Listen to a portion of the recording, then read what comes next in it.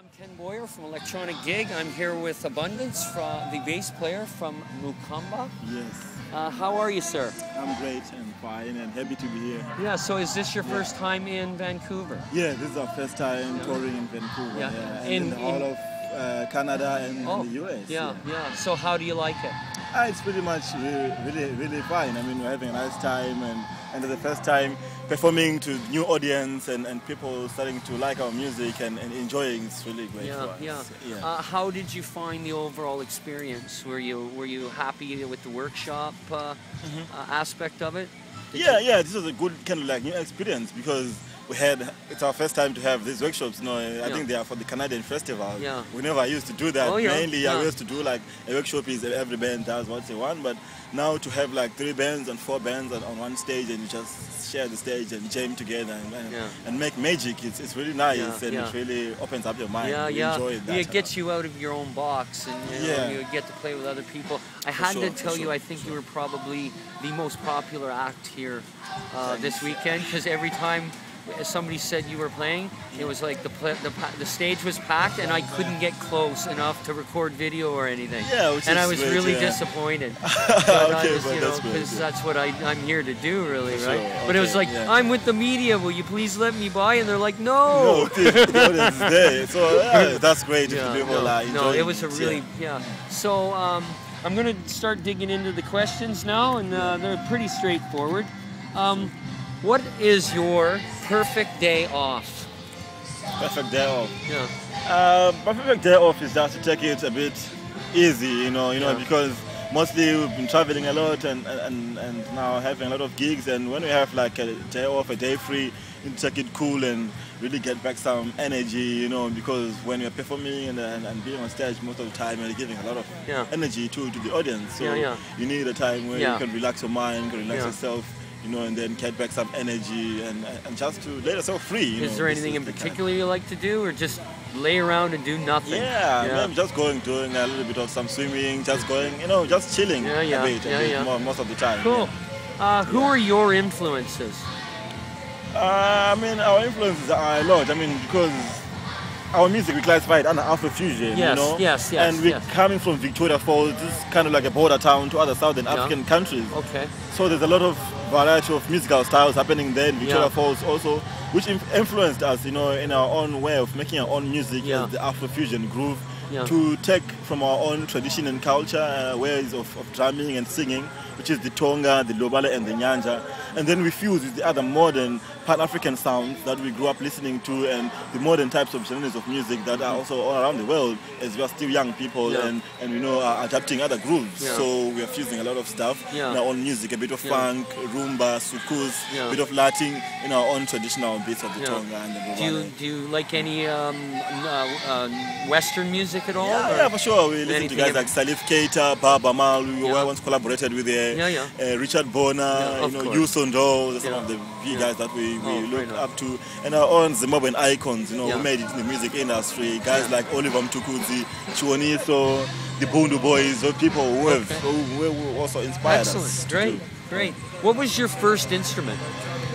My first instrument was the drums. Actually. The drums? Yeah. So how did you gravitate to the bass? I allowed to play the drums mostly because, my father was a bass player. I see. He's playing at church. So it's sort of a family tradition. Yeah, kind of like. And then when he showed me how to play the bass, then I kind of like fell in love with the bass guitar.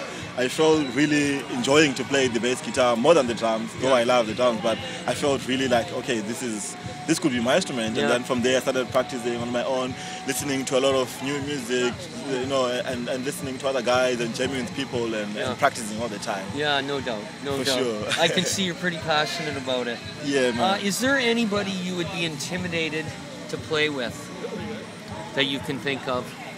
And what I mean is, little stage fright, you know what I mean?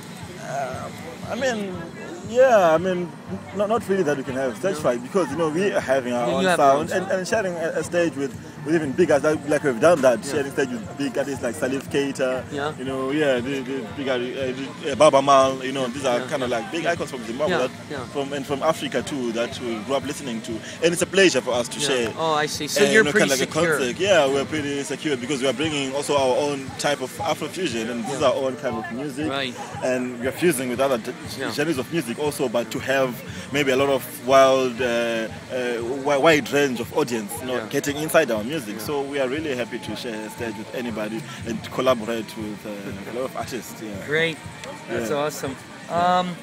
What would your friends say is your best quality? A stumper. See, that's part of what I try to do, is make you think about that question. Yeah. You're not comfortable with that one? I didn't really get it. Really. What does it? Oh, what do you mean? What's your best quality? Like, what do they like best about you? Like you're super happy, you're always honest or loyal. Or, yeah, exactly. Okay, like I'm a straightforward guy myself, and I love to do things transparently and really happy guy. Not really. I mean, like all of us are really like friendly. And really happy. There's no time really like negativity. I mean, we always try, like when we're touring, we're always together. We always try to have a good relationship among us. I mean, which is really important because we come from the same area in Victoria Falls, and we've been playing together other than playing music only. So we are more like other friends too than just playing like musical friends, just to play music together. Which makes it more really nice and happy to be together. Yeah. So what's next? From Mokoomba. What's next? Now we are we had this present album from 2012 that was released, Rising Tide, which is our latest album. Okay. And so it has had a lot of good reviews all around the world and everything. And now we are moving on to have another new album, and that's what we're working towards on. So when can we look forward to that? Early next year. Next year. Okay.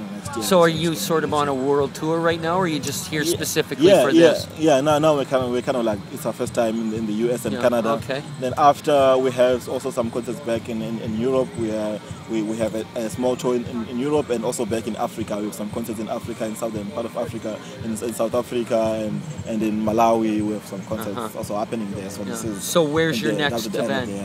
The next event, I mean, after the tour, we go back to Zimbabwe. Oh, and I see. Okay, and then we tour a bit in Africa, and then after we'll go probably in the tour in Europe in October. How are you received in Europe?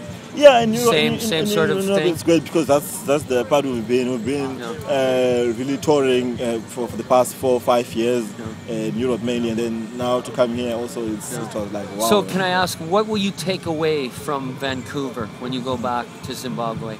Yeah, we'll take away with us the love and the good feeling that we have here, and we've met a lot of nice people. This is the all important thing about traveling. Meeting people and different cultures, and networking. So this is really what is really important. And Excellent. Well, thank you very much. I think we pretty much got it. I hope you all the best. I'm sure we're going to hear a lot from you and your band. Yeah, for sure.